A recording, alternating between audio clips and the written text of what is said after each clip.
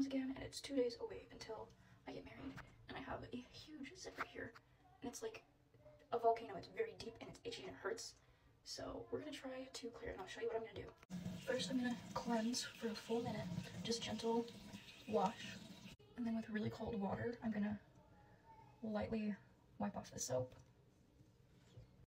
Okay, now I got an ice cube, and I'm going to put this straight on my face.